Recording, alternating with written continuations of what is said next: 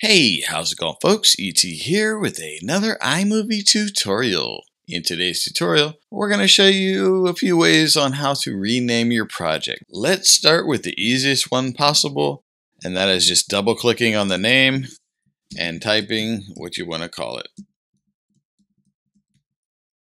Once you're finished typing, you can either click away or just hit enter on the keyboard and it'll save that name. You notice we just call this one new name. All right, so that's the way number one. The second way is to hover over the name, and you'll notice there's a circle with 3 dots or 3 ellipses in it. Click on that, and then scroll down in the menu to rename project. And then again, type the new name of the project. And again, either hit enter or click away. So we'll hit enter this time. We have a new name here. And the last way is the way that iMovie actually generates names for you. You'll notice the MyMovie 32, MyMovie 31, MyMovie 30, so it does it sequentially. What you're going to do is when you create a new movie, you hit the plus here and you go to movie. Now you already have a project. If you hit the back button on the projects tab up here on the top left, it's going to prompt you to rename. So let's go ahead and rename it.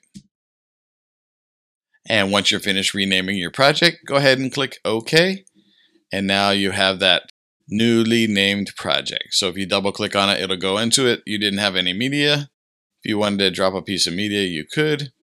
And then if you go back, it'll have a thumbnail for you right there. Okay, so those are the basically, I guess it's 3 ways to do it. Double click on the name. It'll highlight and let you change it. Or click on the ellipses, the 3 dots, and go to rename project. Or when you're creating a new project, if you click on movie, once it shows you this and you drag a piece of media or not, you go back to the projects, it'll allow you to change that standard stock name to a new one. Okay. And then you just hit enter or OK. Alrighty, that's it for today's tutorial. Thanks for watching. We'll talk to you next time. Peace and aloha.